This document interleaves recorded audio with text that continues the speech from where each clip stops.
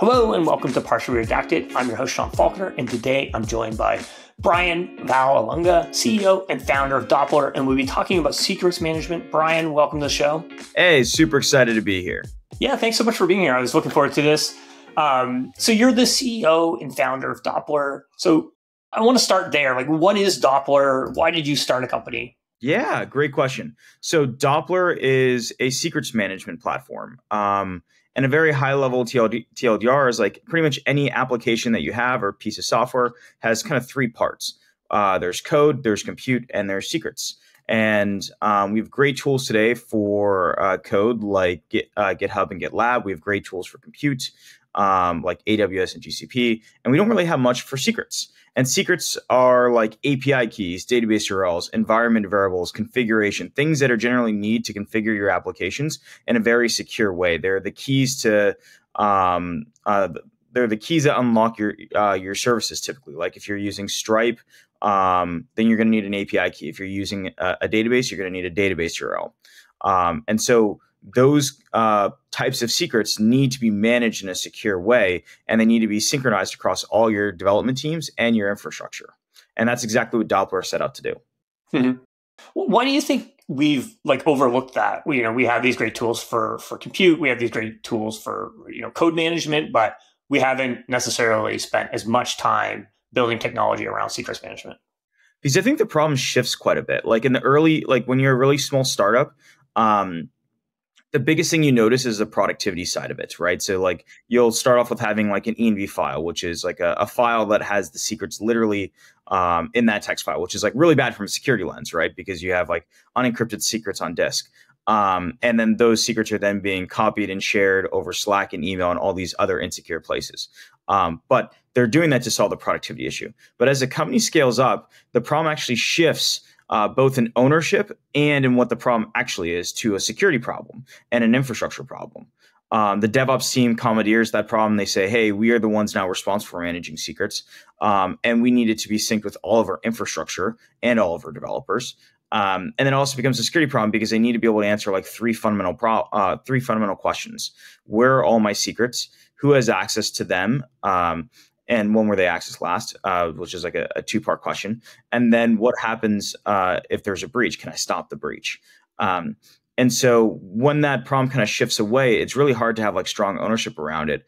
And so when you think about like a developer, and like a lot of times I would say dev tool companies are built by other developers, right? And so if they're very much focusing on the env file side, then they don't really feel this problem, then the tool doesn't get built. And so all the tools that really do exist today are really built by security. Like founders of that have a security background. And so they build it for security teams. But the problem is that security team or DevOps team may buy it, but then like all the entire developer base has to use it. And those developers don't like using it because it wasn't built for them. And that's really where Doppler came in. It's like, let's build a tool for developers day one. And that was our big insight there. Mm-hmm. Yeah. And I think that we see consistently when it comes to security that if something is hard to use and you're sort of on the development side, or even employees, like essentially you'll find amazingly creative ways to get around using that thing because it becomes like a barrier to being able to do your job, which is really the worst thing that can happen when we're talking about security, because you don't want people trying to like circumvent the guardrails that you've put in place. You're 100% right there. We have this theme that we kind of like build into the DNA of the product and into the culture of the engineering and product teams, or the EPD team, of make vegetables taste like candy, right? Vegetables being the security, candy being the developer productivity. We want developers to use this tool. And the way you get them to use it is you get them to want to use it, right? And that comes from making them more productive every day. And if they want to use that tool, then it's a win for the DevOps and security teams, because they're like, holy crap, we can get our developers to actually use the security tool and get the security win that we're in a way buying and trying to manifest. For anyone, I think it may be worth like taking a step back and asking like, okay, why does this actually matter? Like we keep talking about like security, and like when you talk about security, you're usually talking about managing risks. What are the risks here, and like why does it all matter? I think is like a really important question that often gets overlooked with secrets management. And the answer kind of stems back from data. I hear this all the time in the industry of like, oh, we have a terabyte of data or 50 gigabytes of data or whatever amount of data. And it's always seen from this lens of just data as like this amorphous, ambiguous thing. When really, when we think about it, data is real people's data, right? Like if all of us on this call and everyone listening probably use 50 to 100 services, Uber, Venmo, PayPal, Netflix, whatever it is, Twitch, YouTube. And all those services are storing and collecting our data. And that is the data that they refer to when they say they have X gigabytes or terabytes of data. And that data is our private data. And the thing that protects that data from getting out into the public or being used by hackers are these secrets, the keys to your digital kingdom. And that's why it's incredibly important for companies to protect these secrets. And I would go as far as to argue that if they're not protecting these secrets, then it's negligence, because they have a literal responsibility to protect these secrets, to protect that private data and make sure that the private data stays private. And that's why it all matters. And I can talk about, if you want, like a story about how like a data breach actually personally impacted me and why that motivates me even more, if that'd be valuable. Yeah, absolutely. And I'd be also interested, and maybe this ties into that, is like what started sort of your path to founding Doppler? Like, how did you get interested in this problem in the first place? Yeah, so we started out, interestingly enough, not even thinking about Doppler as a security platform, kind of like the classic thing I was talking about around like the problem shifting. When Doppler first got started, we were thinking. So I was working on a previous project at the time, a crypto machine learning marketplace, and it's all the buzzwords in one. And basically, it was one of these projects where it's like pushing a boulder up a hill. You move 1 foot forward and slip 5 feet back from exhaustion. It was just like terrible. I could not get this thing off the ground. Funny enough, this product did end up existing in the world. It's called Hugging Face now, and it's super successful. I just clearly was not the person to get this off the ground. And there you go. There was like a founder product market fit problem. But while running this project, near the very end, I realized that I just wasn't going to be able to run. I wasn't be able to get it off the ground. And so I started looking at other problems I was facing, and managing environment variables and secrets was just one of them. And I just kept experiencing it again and again and again. And so when we first got started, we looked at it from this viewpoint of like a developer productivity problem. And as we started to do more market research, we realized it was also a security and DevOps problem as well. And I would say there's like a pretty even balance of pain. There's like lots of developers. And so if you sum up all that pain, that's quite a big pain point. And then separately to that, there's a huge DevOps and security pain as well that's really deep. Even though there's far smaller teams, those teams have really deep problems because they're responsible for all of the data in the company and all of the infrastructure in the company. And that's kind of how the idea was born. We did a lot of market research, and we were like, okay, it's very clear, and I resonate with this personally, that there's this developer productivity problem to solve, but there's also this DevOps and security. And so how do we build a product that meets all the needs of all three? And that's really where the idea got born out of. Mm-hmm. Yeah, and I think it's interesting when you start to like look at a problem under a new lens. Like this isn't purely like a security problem; this is a developer productivity problem. I think like identity kind of went through a similar like transformation, right? And there's still like tons and tons of companies that are continually making identity like an easier thing, like authentication like an easier thing for developers to do. It's all about like developer productivity, and that really shifts, I think, the way that you think about like designing a product, and it influences the types of investment that you're going to make versus this is purely a security product. We're going to focus on like, how do we make this as secure as possible, but not necessarily like, how, is this thing usable? And do people want to use it? And if it's not usable, guess what? Developers care the most about their productivity, and they will not use that tool. They will actively find a way to not use that tool. And I saw it firsthand at many companies I've worked at. And I think going back to like this other thing I was talking about before around why does it all matter, right? Like this data. I can share like a real story about like how this kind of like why secrets management matters, and why it matters not just to the people that are buying it and deploying it and using it, but also the everyday person, your parents and your friends. So I live in Austin, Texas, and I convinced my mom to come and join me out for barbecue one day. We're at this barbecue restaurant. I get this call, and it's someone claiming to be from Texas Customs and Borders. And they're like, hey, we have this package that's in your name, and it has illegal drugs and money in it. And we are now investigating you for this potential crime. And we want to verify that you are who you say you are. So they started listing off all this information that like should not be out there in the public, right? Like this is private information, and it was their way of basically validating who they say they are.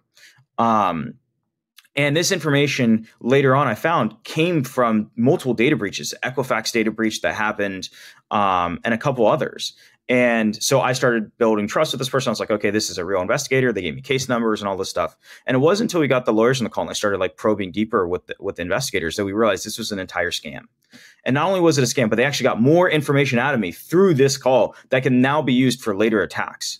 And so the thing to realize here is not like one data breach is isolated. That data breach is going to expose data that can be then used to get more data out of you, and eventually to like a really big thing, like you wake up one day and there's no money in your bank account, right? Because they had all the security questions and they had your password and maybe even somehow like hijacked your cell phone for like 2FA, which is very possible for what it's worth. Hackers are very, very good at doing that, like routing text messages. And so this all comes to the point of like everyone is impacted by this.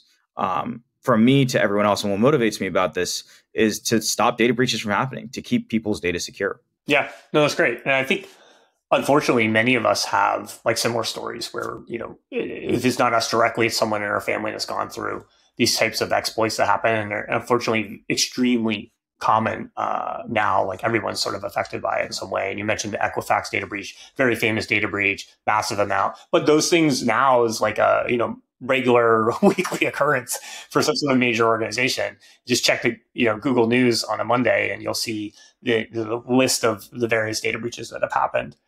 In terms of protecting secrets or even thinking about like secrets management, like, you know, I think there was a time when, you know, passwords we used to store in a database, even in plain text, like, you know, 20 years ago. And we have gone through a transformation in terms of how we manage passwords and identity and stuff like that. Like, why is it that the tools that we've sort of developed for password management don't help serve the needs of secret management? Like, how are those two worlds sort of like different that warrant different types of technology? Yeah, that's a really good question. I think it comes down to a couple things. One, very important note, passwords are scoped to the individual, right? So like if I have a password for Netflix or to Salesforce or something else, that is my personal login. And so if that gets breached, it's only to me. Secrets work differently. If the Stripe API key gets out or the database URL gets out, that is the entire database. That is the entire Stripe account that has every customer's bank account and credit cards in it. And so the way that these kind of secrets are organized is very different than passwords, right? Because they're not really scoped to human beings. They're scoped more to projects and environments. Like you may have like a back-end project, and that back-end project may have a development, staging, and production environment, and maybe things in between. So how secrets are organized is very different. The second part is how they're used. In passwords, you really just need like a browser extension and like a mobile app, right? So basically, if you have those two things, you can pretty much use your passwords anywhere you need them.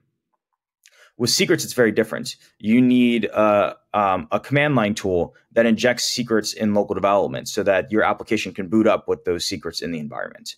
You need infrastructure tooling where it directly writes into Kubernetes or AWS or GCP or Azure or any other cloud provider, and then keeps those secrets in sync. So when they change, you can automatically propagate that out to all of your infrastructure and have a guarantee that all of your infrastructure has the most updated secrets. Because remember, if you're off by just one secret and even just one character in that secret, that's an outage, guaranteed. That's a promise I can make you. And then the other part is like, what happens when things change, right? Like a developer may be responsible for getting a new service stood up. And through that, they need to get a new secret into production, but they also don't have access to production. And so you have this problem of like, okay, well, how does a developer get access to production to get this secret in? While also not seeing all the other secrets that they should have access to. And that's where things like pull requests or change requests, we call them change requests at Doppler, come into play. And so there's tooling around that of where a developer can put up a secret and then another person who has access to production can basically pull that secret into production. And so there's a lot of tooling that needs to happen. And then throughout that entire stack, you need a very strong permissioning and auditability story. You need to be able to say these set of developers have access to these set of secrets. And you need to be able to build an audit trail that says every single time they read every single version of secret on what machine, on at what time period, with what IP address, and so on, and what other metadata, and put that all into your logging platform to be able to run analysis to see if there's any like sketchy things that happened. And so it's just a very different set of constraints and requirements. Even though the kind of like, if you bring it down to its most like simple form, it's like you have sensitive data that needs to be encrypted, but then all the layers on top of that are different. Yeah, I think the key there is the rules of engagement are fundamentally different. So yes, you could put a secret in a database with field level encryption. You got the encryption piece, but then it's like, well, how do you control access? How do you, rotate those keys? How do you make it so someone can insert, but only insert and other people can read, or it's only a service that can read? Like all of these things are fundamentally different than other types of data.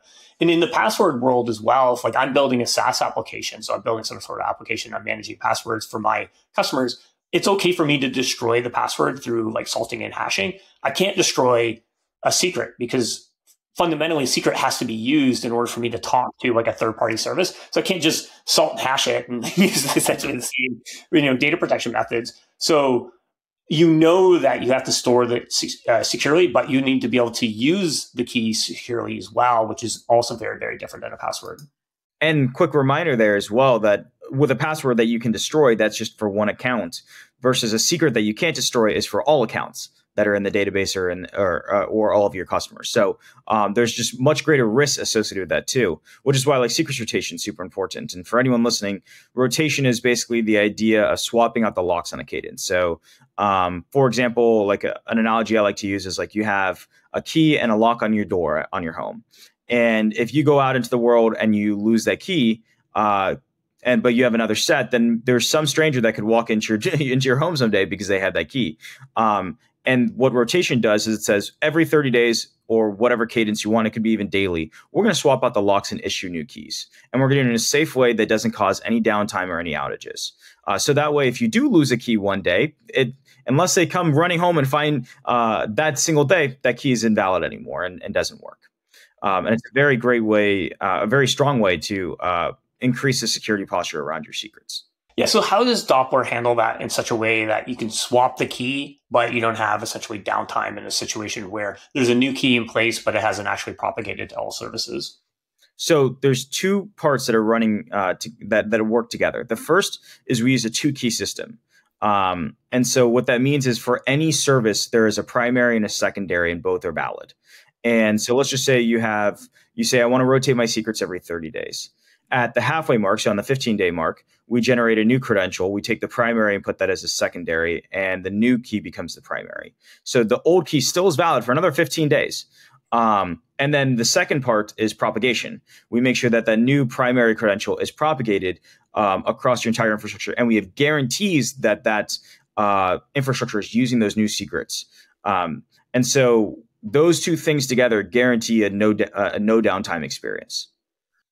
Mm-hmm. And in terms of like Doppler in comparison to things like HashiCorp Vault or AWS Secrets Manager, like how do those services compare to what you're doing? So I'd say let's separate them into two groups. Mm-hmm. There are our direct competitors, which would be like HashiCorp Vault. Aquilus is another one. And really both Aquilus and HashiCorp Vault are basically the same thing. They are so there's two types of secrets out there. There are data secrets, which is like PI information, medical information, things that are like related to the user that need to be secure. And then there are application secrets and infrastructure secrets. And that's the world that we deal in. And so HashiCorp Vault and Aquilus were largely made for data secrets. They're like key value data stores that can get quite big, and you can put any arbitrary data in it. But they're not really made for application and infrastructure secrets. They don't really have all the tooling that is needed there. And then we sit on the other side where we specialize in application infrastructure secrets. And so what you're going to find the differences between the two is that we are far more designed for the developer and that developer experience. We're going to work far better and more with your infrastructure because we have native integrations for all of the major cloud providers and Kubernetes and pretty much SDKs for most languages. So you just have a far richer experience with Doppler if you're trying to solve the application and infrastructure secrets problem. Now, the other side is the cloud providers like AWS Secrets Manager and Proud and Restore. And we consider them partners. we actually have native integrations with all of them. And I would say a vast majority of our customers continue to use them. So the classic story we'll see is they're using AWS Secrets Manager in production today, and that's it. So they basically know where all their production secrets is, but they don't know where all the other secrets are. And they have no way of coordinating secrets even in production. They just kind of like copy and paste it manually. And they'll come in and we'll basically import all those secrets from AWS into Doppler. We'll set up syncs so that anytime they change in Doppler, they now change in AWS Parameter Store and Secrets Manager, which also means that they don't have to do any recoding on their side to fetch secrets differently in production. Whatever's working in production today continues to work, and we're just adding a layer on top. And then we provide tooling for all the other environments like CI/CD, testing, local development, and we give them a better ability to manage access controls. Instead of every engineer needing access to AWS Secrets Manager Parameter Store, now only the DevOps team does, because all other access controls are managed through Doppler. So now they're even are able to follow least privilege access at a stronger level. Okay. And if I want to get started, like what's that process look like? Like, how do I essentially start moving from whatever I'm doing today to using something like Doppler? What's the integration process? Very quick for most companies. I mean, we have companies as big as top 4 accounting firms that have like tens of thousands to hundreds of thousands of developers getting up and running in like 2 months. And those are extremely large organizations. And then we have startups that are like 10, 20 people that get up in like 1 hour to 2 hours. And so both paths kind of lead the same place. Create an account on Doppler. It's free. It's easy. We don't require a credit card when you're signing up. And then from there, we'll basically ask you a set of questions like, where are you currently integrating today? Where does your infrastructure live? And through that, we'll just start setting up syncs, and those syncs will start importing those secrets in, and then create a live sync from there that will basically make sure anytime they change in Doppler, they change in your infrastructure as well. And that's the nuts and bolts of it. It's a pretty quick setup. The biggest, I think, thing is really like getting those projects prioritized. That's usually what we see as like the slowest part of the process is saying, okay, we're going to put it in this sprint cycle, and this sprint cycle starts now.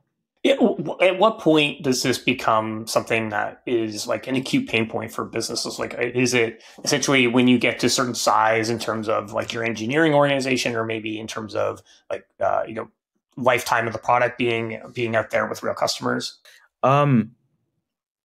I would say after usually 10 engineers, it starts to become a productivity problem. And then usually I find when a company hits their Series B and above, they've achieved enough success in the business where now it's worth protecting that success. So a good way to kind of like frame the problem in like, do I have a problem? And if you can't answer these 3 questions strongly and confidently, you have a problem in my mind. The 3 questions are, which I already shared earlier, but I'll repeat again, is do I know where all my secrets are? If you don't know where all your secrets are, there is no possible way you can protect them, right? If secrets are scattered across developers' laptops, production, CI/CD, testing, and God knows where else, a bunch of emails and Slack messages, you really have no way to manage these secrets and govern them and manage the risks associated with them. The second question is a combo, which is, do I have the ability to set up access controls across all of my secrets? And do I know when those secrets have been read? So do I have a strong permissioning and auditing story around my secrets? And the third is when a data breach does happen. And I think most people, especially the ones in charge of managing secrets, should consider it a when, not an if. That way, when it does happen, they're prepared. Is can I stop a data breach when it's happening? When hackers are in your system, can you stop the attack?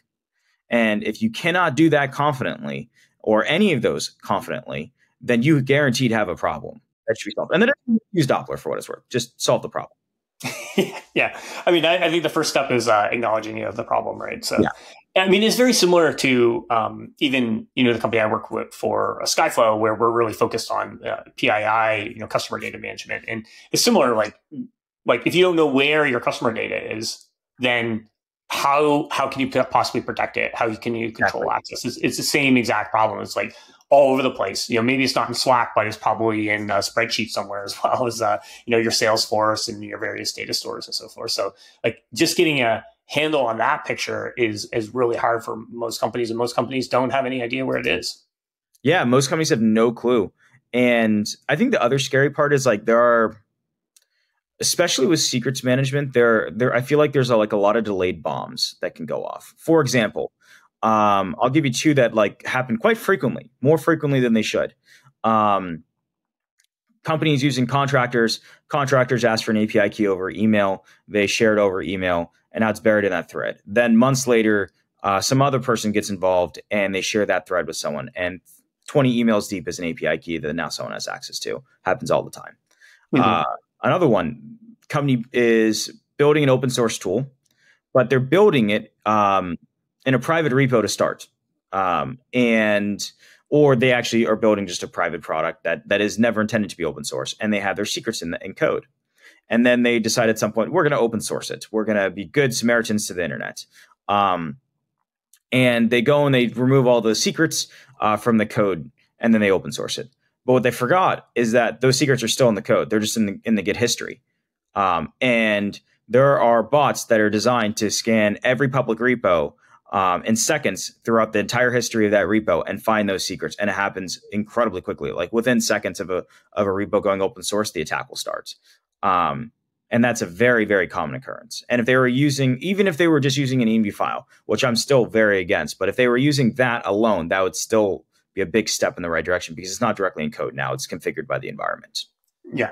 Yeah. It's easier to create like a rule in your git ignore to not commit that essentially to your exactly. Yeah, and like there's been some famous breaches that have happened from leaked secrets that were part of someone's like public repo that happened by accident. These type of things happen. Like, but in terms of data breaches, like we've talked a little bit about this, but there's in this year alone, we've essentially caught up to the number of data breaches that happened in 2023, and we're only 5 months in. And then 2023, I think there was over 2,000 more data breaches last year than any other time in history. So this problem's not going away; it's getting worse. How much of that is related to poor secrets management? It's really hard to tell because companies don't really talk about it publicly. But I think that there's an underlying like logical strategy that happens with hackers that I've seen as a pattern across all of them. Which is they just go for the weakest link, right? And so if you have a really weak firewall, they're going to go after that. If you have really, really weak email security posture, they're going to go after that. A lot of times, most companies have tools in place for most of those things. They have great firewalls because they kind of come included in AWS. You have great email security now just off the bat with Google. But secrets is like one of the few places that isn't heavily invested in. And so if there's a weak link, they're going to attack the weak link. It just like logically makes sense for them to take the easy win, and they're going to do it. And a lot of times they can also do it through like code. Like I think Twitch is a great example of the data breach that happened, right? It wasn't that secrets. It wasn't like there was some malicious actor in the company that like stole the secrets. It was they hacked the code base and they got the code, and in the code had the secrets, right? And so if they had a secrets manager, then it would have been a far less scary data breach. It would have just been our code got out, big whoop, right? Versus all of our data and code got out. Now it's very scary. And so a lot of times there's these ripple effects where like the weak point could be the code layer, but when that gets breached, it then ripples into secrets, and then secrets are the keys to every other system, which means now they just got access to everything. And so it may not be like a one-punch attack. It may be a 1-2 or 1-2-3 attack before the whole castle falls down. And that's why it's really important to have secrets management, because it may not, the first strike may not always land, but that doesn't mean there are other strikes that aren't coming. Mm-hmm. And this feels like a classically sort of overlooked problem within a company, or maybe something that like you mentioned earlier, like it's like, when do you prioritize it for sprint? And it's something that's kind of easy to be like, oh, well, we'll deal with that later. And then it becomes like a major problem. But are you seeing a shift from the time that you've been in the space of companies like recognizing that you need to prioritize this? Oh, yeah. Yeah, huge. I mean, it's honestly refreshing to see. We have a number of extremely large companies that are using us, and also our competitors. Like, for what it's worth, I mean, hey, I want to stay competitive in the market with our competitors too. Don't get me wrong, but I just also want the problem fixed. I want all the data breaches to go away for me and for everyone else. And it's really refreshing to see more and more companies using this. I think both security teams are becoming more aware of it. They're starting to have more conversations in compliance bodies, right? Like, I think that's really going to be the next big unlock, is when NIST because NIST is like the kind of like root compliance body that kind of sets the terms for like SOC 2 and and ISOs and all of the rest. When NIST says, hey, you need proper secrets management, the entire industry overnight is going to get fixed. And so I think we're slowly starting to see that happen. And you like we're seeing the early adopters and like early mid adopters right now. And we just need to work our way to the late stage adopters. So do you see that is sort of where the industry is maybe moving towards, is that we're going to have more essentially introduce regulation around the secrets, similar to like credit card handling. Like, everybody who's handling credit cards knows that they need to be PCI compliant, and it's very clear about what the rules are. You can go to a vendor and offload that, and essentially secrets is kind of moving in that direction. I think so. Yeah. I mean, we're already seeing it in a couple compliance bodies today, like FedRAMP it's in there.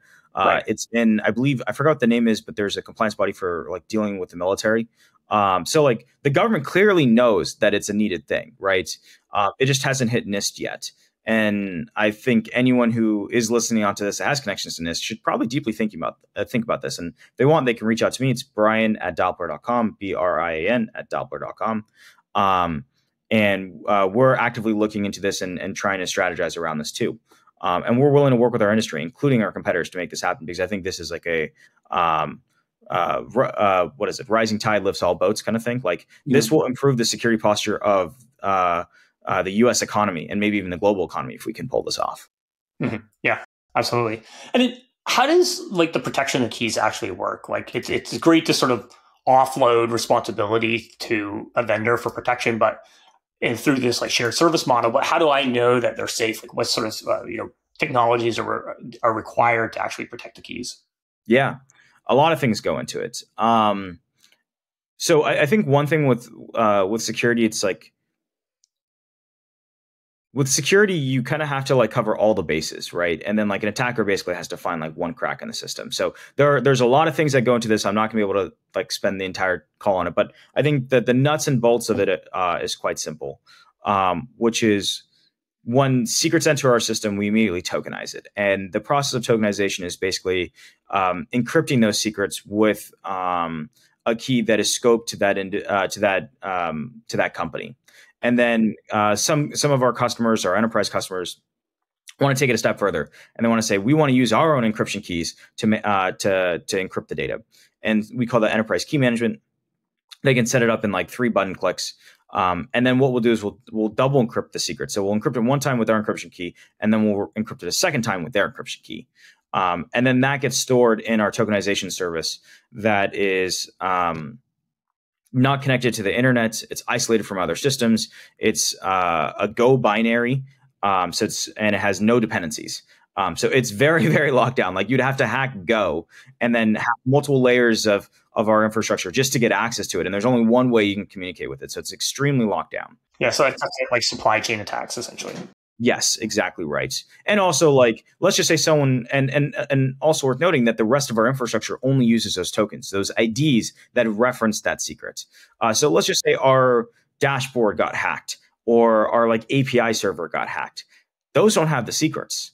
And unless you can get like 3 layers deeper, you really won't be able to get to those underlying secrets. Another thing we do, very small thing, but it's very powerful, is we ensure that all the traffic, the web traffic from either to the dashboard or to the API or anything else, is authenticated through it's coming from the right place. You can't hit our servers directly. You have to go through Cloudflare. And so when you go to Doppler.com, that DNS is hosted through Cloudflare. We do a lot of security stuff at the DNS layer. And then when that request gets then proxied into our servers, we actually check cryptographically that it came from Cloudflare. And then Cloudflare cryptographically checks that the response came from us with the right set of signatures before it then sends it back to the customer. So there's like lots of checks all the way up and down the stream outside of just the encryption of the keys themselves. Yeah, so it's like even if an attacker breaks down the first wall, there's like 10 more walls essentially to try to break through. Yeah, there are a lot of walls. A lot of them are managed by Cloudflare. A lot of them are managed by our infrastructure providers. And then a lot of them are managed by us. And so you really need to it would need to be a very sophisticated, coordinated attack for this to work. And even then, you still need to get access to tokenization service, which is a binary completely off the internet with no dependencies and a very, very strict protocol on how to get access to it. Awesome. Makes a ton of sense. So, as we start to kind of wrap up here, like what's next for Doppler, and what do you think the future of secrets management looks like? Yeah, great question. So I think there's two things. I think these are kind of like combined questions, really, because we see Doppler as like the company leading the charge on the secrets management industry, right? So what we do, we kind of try to like set an example for the rest of the industry, and we're seeing that for what it's worth. Like our competitors are starting to become a little bit more developer friendly because we were the first one to introduce that. I think two things. One, on the compliance side, it's our mission to make it part of the NIST compliance body, because if we do that, it'll ripple into SOC 2 and all the ISOs. So we're going to be working diligently on that. On the product side, we're seeing right now with passwords that passwords are going away and passkeys are coming in. We're moving to an identity-based authentication model. And you will see the same thing happen with secrets.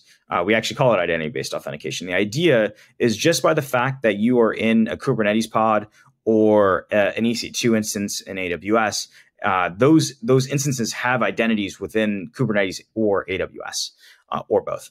And you can pair those identities with Doppler. And so just by the fact that you're in that machine, you're now automatically authenticated to Doppler. So that's part one of the identity network. To make it a true network, though, we also need to build identity authentication with all of the providers you use. So the golden standard of what we're trying to get to is if you're in an EC2 or in a Kubernetes pod, you're now automatically authenticated to Stripe because you have an identity with Doppler and Doppler has an identity with Stripe. And we'll do this with all the rest. And so our goal is to eventually transition us into a secretless future. Yeah, and that way, basically, like you have to get access to like the EC2 instance running within the pod in order to essentially hack the system, because having external access isn't going to allow you to authenticate. Correct. And you need to be able to know how to authenticate through Doppler to that. Like there's other layers of checks along the way. It's versus like if you like with secrets, there's like this scary thing of like you get access to a system, you copy or you download the secrets, and then you have infinite time until those secrets are rotated to do something with it. You have a lot of time to figure out how to use those secrets to cause harm. Versus identity, you have to be in that machine and in a live execution environment to be able to leverage those identities and be able to communicate in the right way. And so you don't have a lot of time to figure those things out. You really need a very, very targeted strategic strike, which is like orders of magnitude harder. Right. Yeah. And back to like one of the questions that you talked about, where if you are going through a data breach, can you shut down the data breach? That makes it much easier to shut down the data breach because exactly. you're like active within the system essentially. So you just shut down the active server and suddenly the breach goes away. And you could do really interesting things. Like we were exploring this a little bit, a conversation inside Doppler. I mean, obviously we're pretty far off from this, but like I would love to go as far as saying like we can track what processes should be using those identities.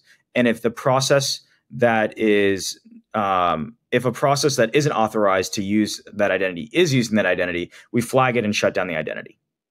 And then rotate the identities that should be used by the right process. And we just manage all that seamlessly so there's no downtime.